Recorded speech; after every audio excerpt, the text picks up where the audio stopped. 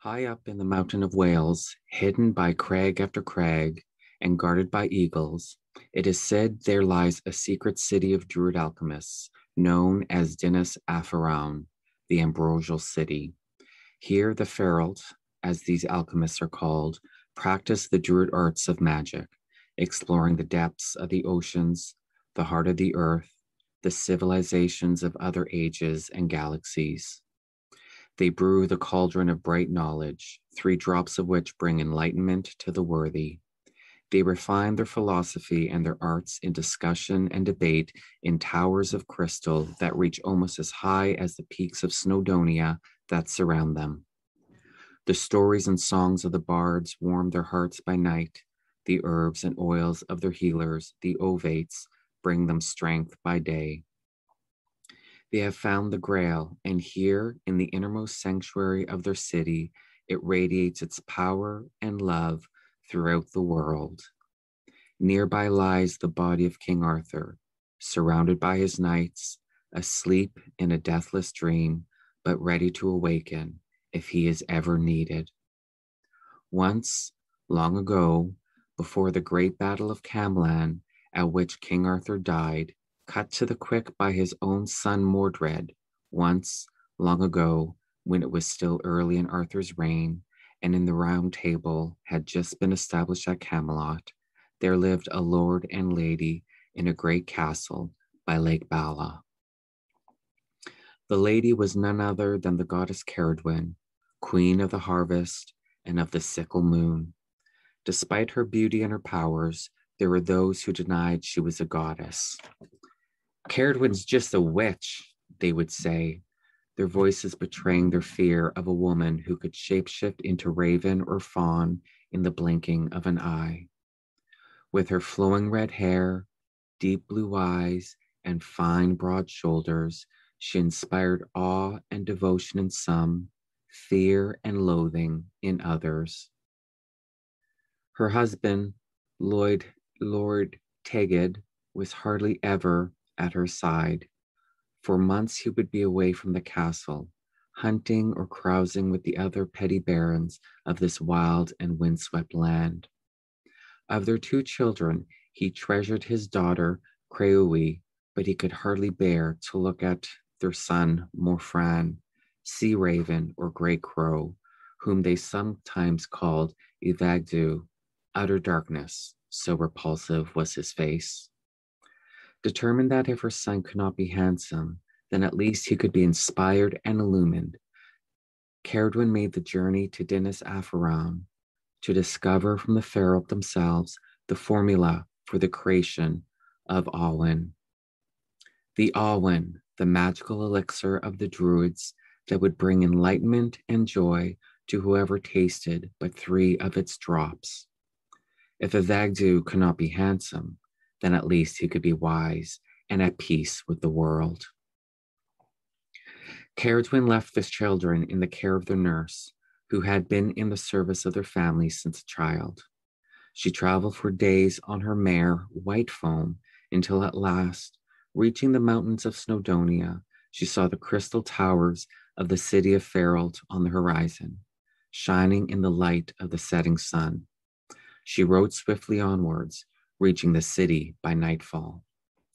Pounding on the mighty iron doors of the city's outer wall, Ceridwen expected them to be opened by an armed guard, but instead found herself greeted by a dark-haired woman with soft gray eyes who, swathed in a black shawl, led her without word to the heart of the city. There she met the inner council of the Feralt, both men and women of clear demeanor and calm bearing, who listened to her tale and agreed to her request. They asked the gatekeeper to lead Ceridwen to the library in the central tower of the city. There, surrounded by ancient manuscripts, the librarian opened before her the first book of the Feralt. And there, on its pages of faded parchment, was written the formula for the creation of Alwyn. Once she had finished transcribing the formula, Ceridwen was led by the gatekeeper to the city gates. Ceridwen turned and looked deep into her eyes, before stepping through the gateway and mounting her horse to ride like a creature of the wind back to her castle beside Lake Bala. On her return, she rushed straight to the children's bedchamber. There they both lay sleeping, Creui with her golden curls framing her sweet and delicate features, and Evagdu with his misshapen face tossing and turning in his sleep. Assured of the children's safety, she began at once the preparations for making the brew which would bring Alwyn to her son. The book of the Ferald had told her that she must prepare a cauldron filled with fresh water, into which she must strew herbs and roots gathered at special times of the day and night, at sunrise for some plants, at sunset for others, at the dark of the moon for some roots, at the full moon for the rest. All were to be boiled for a year and a day within the great iron cauldron. Then out of the steaming brew would fly 3 drops of the Druid elixir, 3 drops of bright knowledge that would bring wit and wisdom and all knowledge to whoever tasted them. Caradwyn left the castle and walked in the moonlight to the lake shore. There, to the west, she could see the peaks of Caer Emrys rising steeply out of the water. The sky was filled with 1,000 stars, and the waxing moon had almost reached its zenith in the sky. The dark slopes of the mountain curved around the lake, as if protecting the still black waters that lapped gently against the rocks along the shore. Caradwyn stretched her arms out to the lake and began to lift them up gently to the moon. She did this 9 times, and each time she lifted them up, she could feel a lifting, pulling energy coming from her womb and from the lake at the same time. And she chanted softly, out of the womb, out of the boundless to the world of time, out from the deep, I ask you to come, O vision of mine, desire of mine, yearning of mine. And as she called to the deep, to the unknown, to the mother, she pictured her son emerging from the lake, radiant with light, knowing all things, the finest poet, the most accomplished bard of Merlin's Isle. The magic done, she hurried to the blacksmith Govannen. There in his forge, built on the side of the mountain, Govannen drew on the powers of earth, fire, air, and water to craft the weapons and wheels of Lord Tagid and his allies. A druid of many years' training, he could call on the dragons of Beli to fly from Dinas Afaroun to his mountainside forge, there to work at firing the ore with their flaming breath, as eagerly as wolves might devour a carcass. I need a cauldron wide and deep, said Caradwyn, handing Govannen a bag of silver coins to pay for his work, while telling him to deliver the cauldron to the empty fisherman's cottage by the lakeside. To tend the fire beneath the cauldron for a year and a day, Caradwyn needed servants, and as if by chance she happened upon an old blind man wandering through the forest beside the castle, led by a young boy. The blind man recognized Caradwyn at once, confusing her not for witch or mortal, but knowing in the certainty of his heart that she was the white goddess of the moon and the harvest blade. His name was Morda, Sea Father, and he had lived in the forest for years, eking out a meager living as a charcoal burner. In his right hand he held a stick to steady his frail and aged body, and with his left hand he had let himself be guided by Guillaume Bach, little innocent, who came from Carrienan in Powys. Caradwyn engaged both young and old men at once to chop and stockpile wood for the fire that would heat the cauldron, and to tend to the brew as it cooked through the seasons. Several days passed until at last Govannen arrived at the cottage late at night with the newly fashioned cauldron. Cerdrin awoke Morda and Gwion at once and ordered them to prepare the fire. Then she hurried to the lake to draw water, pausing a moment to gaze at the moon. Returning to the cottage, she warned Gwion and Morda for the 9th time never to taste the brew they would tend. Remember, the Ferald had told her, that the first 3 drops bring the bright knowledge that you seek for your son, but that the rest of the brew brings only baleful knowledge and misery to all it touches. Make sure it is only your son who tastes those first 3 drops, and then allow the rest of the mixture to boil away to nothing before the cauldron is smelted down. As she filled the cauldron with lake water and added the herbs and roots, she chanted the spells given to her by the wise ones of Dinas Afaram. Then she returned to her castle. For a year, Morda and Gwion gathered firewood and tended the cauldron, ensuring that the mixture never boiled over and that fresh water was added whenever needed. They passed the time talking of their lives, telling each other stories, and playing Gwyth Bwyth, an ancient form of chess. The year passed slowly. Summer changed to autumn, and then winter came with a suddenness that surprised even Morda, who had survived 70 winters in this harsh and rugged land. Waiting for the cold days to pass, Morda and Gwion sat closer to the fire, warming their hands in its glow, toasting food on sticks they thrust into its flames. But as day follows night, spring came close on the heels of winter, and before long it was summer again. A year had passed. And with only one day before Ivagdu was due to receive the 3 sacred drops, Cerdwin and her hapless son returned to the cottage, greeting Morda and Gwion briefly, before seating themselves beside the cauldron. As midnight approached, they both fell asleep. Morda sensed the fire dying down and ordered Gwion to toss more logs beneath the cauldron. As he did so, the mixture spluttered and boiled over. 3 drops flew onto Gwion's thumb, scalding it, and without a thought, he sucked them from his burning skin. In that instant, the cauldron seemed to shriek as if in pain. There was a great cracking, splitting sound, and it burst in 2, releasing the remains of its brew, which ran now from the house to Lake Bala, poisoning it and the surrounding land. The grass turned black as if scorched by fire, and the horses of Garanhir that grazed beside the lake would lie dead by morning. But in that instance, Gwion knew everything. He knew that in a second Cerdwin would awake, and that in her fury she would seek to kill him. He ran from the cottage, and within a moment Cerdwin did indeed awake, and seeing what had happened, struck Morda across the face. She ran from the cottage, screaming with a rage that sent shudders down Gwion's spine. Within minutes, Cerdwin had run so fast after Gwion that she was within inches of seizing him by the throat.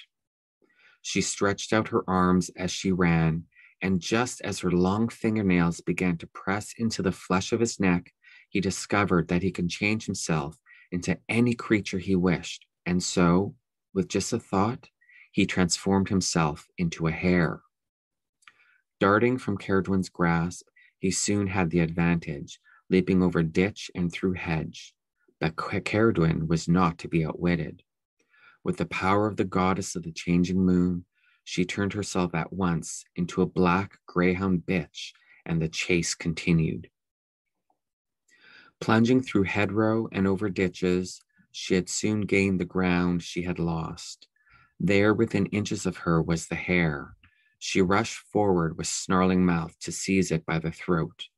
But as the dog's sharp teeth were about to sink into the terrified creature, both animals found themselves rushing headlong into a fast-flowing stream.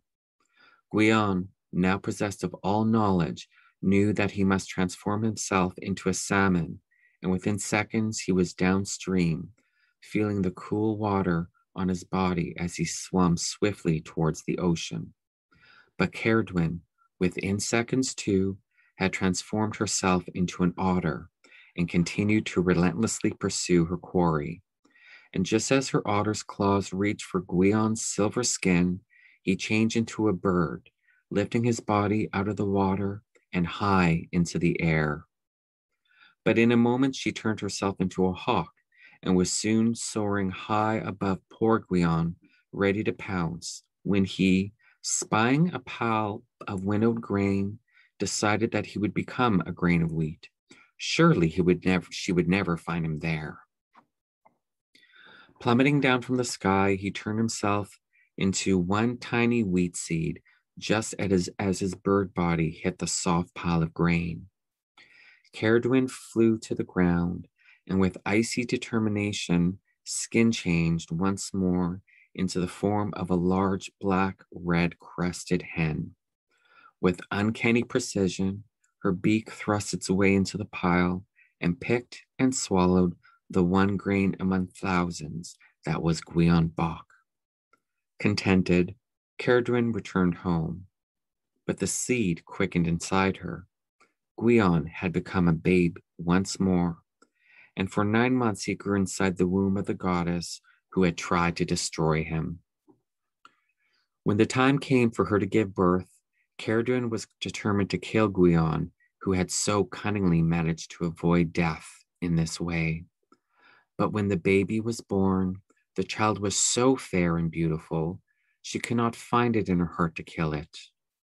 She held the fair child in her arms and suckled it a while, and then placed it in a bag of leather, which she sewed closed and cast into the sea. For 9 months the bag floated on the water. For 9 months Gwion sat within the darkness, journeying with his soul between this world and the next, finding secrets, learning songs. For 9 months he was held in the womb of the ocean, feeling the love of the moon goddess in the ebb and flow of the tide, feeling the power of the sky god in the breath and fury of the wind. And all the while, he journeyed in the leathern bag towards his future, towards his foster father, Elfin, who also was traveling to meet his destiny, to meet the foster child he would soon find, caught in the salmon ware of his father, Lord Garanhir. Garanhir had wanted to help his son Elfin, who had experienced nothing but bad luck throughout his life. So he had told him to go down to the weir that he owned on the shores of the river Conwy, to take as many salmon as he could on the eve of Beltane, the 1st of May. Garanhir used to go himself and always found a good catch of salmon there, caught in the nets his servants had slung across the weir. As the fish made their way to their spawning grounds upstream, they found themselves meeting not the old stream beds of their birth, but the fatal mesh of his wide nets. At least, thought Garanhir, Elfin can earn himself a princely sum with the sale of these fish, and a triumphant return home to a Beltane feast of celebration. But when Elfin arrived at the weir with his servants, they found not a single salmon. Confirming his fear that he was indeed born to be unlucky, Elfin began to lament his fate until, out of the corner of his eye, he noticed a leather bag caught on one of the poles that held the nets. Elfin lifted the bag out of the water, raised his dagger to it, and slit it open. In wonder, he gazed at the baby before him. Turning to his servants, he exclaimed, "Behold, a radiant brow, Taliesin." And the baby boy within the bag sat up and smiled, gazed directly into Elfin's eyes, saying, "Taliesin it is." Elfin carried the boy home to his wife. They cared for him as if he were their own, and with each year that he grew, his wisdom grew tenfold, so that when he was but 13, He was the greatest and wisest poet in the land. And when Taliesin was of this age, his foster father Elphin traveled to the court of King Malgun.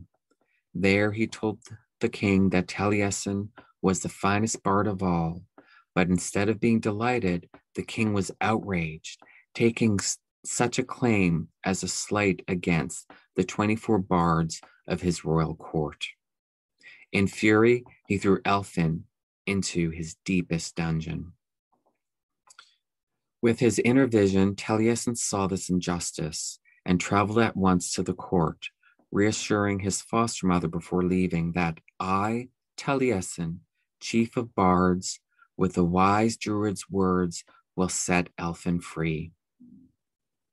He arrived at the court, rendered all of the king's bards dumbfounded with a magic spell, and told the king, primary chief bard am I to Elphin, and my original country is the region of the summer stars. He then caused a mighty storm to howl around the king's castle until the king repented and released Elphin from prison, accepting Taliesin as the wisest of all bards. Even the great druid Merlin once said, since I, Merlin, am second only to Taliesin, let my words be heard as truth. And for this reason, some say that the secret name of the Isle of Merlin is Taliesin's Isle, the Isle of poets and dreamers and seekers of wisdom. I love this story. There are over 24 early manuscript versions of this story. They're all different. This one here is contemporary from the Order of Bards, Ovates, and Druids, which I'm a member of. There's narratives, there are clues in the narrative that kind of hints that this story originates in the Bronze Age. It's a great story of initiation and transformation. I wouldn't be surprised if in some other versions, Evagdu is described as dark-haired in comparison to his beautiful sister, Kruri, who has golden hair. Remember, his name means, Evagdu means utter darkness. His other name, Morfran, means sea raven or great crow. So, you have darkness there, black. So, like I said, I wouldn't be surprised if he was ever described as having dark hair, just for that reason there. But also, you think of holy people, illuminated people, kings and queens, which are divinely anointed with their golden crowns.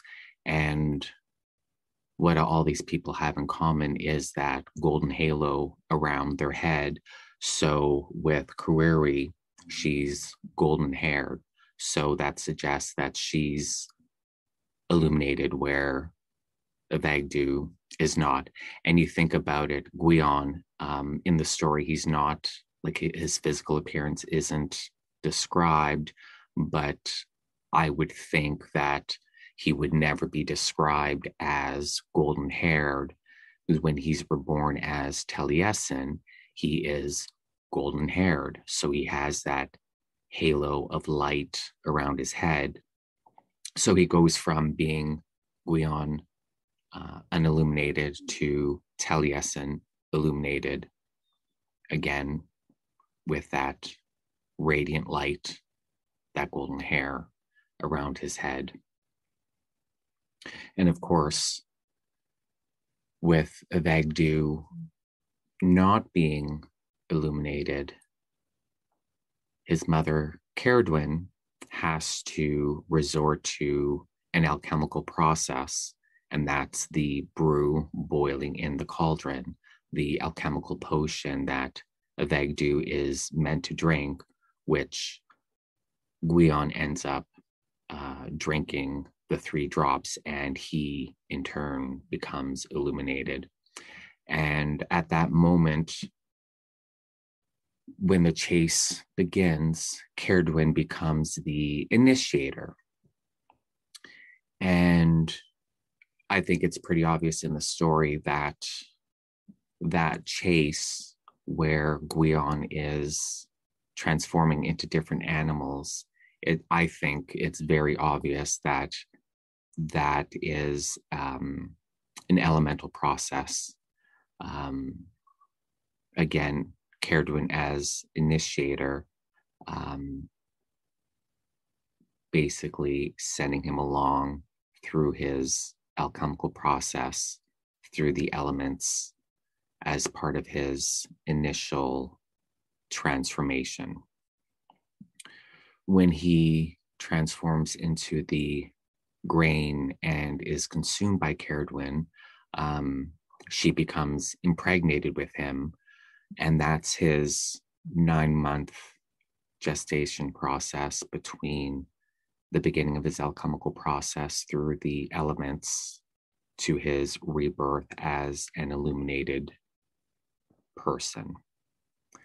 And even after he's born, he again goes through another 9-month process, sewn up in the leather bag in the sea, learning new things. So that 9-month gestation process from being unilluminated but alchemically transformed through the elements doesn't end with his rebirth. He still has that 9-month period of learning new songs, new stories, new words, and becomes the greatest of all bards.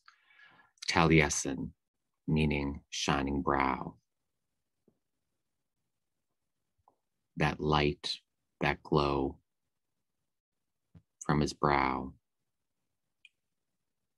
I would assume his pineal gland, which is long believed to be the place of psychic awareness and perception. And of course, again, golden haired. So he has that halo of light surrounding his head. He's illuminated. He has awe and inspiration. He's transformed,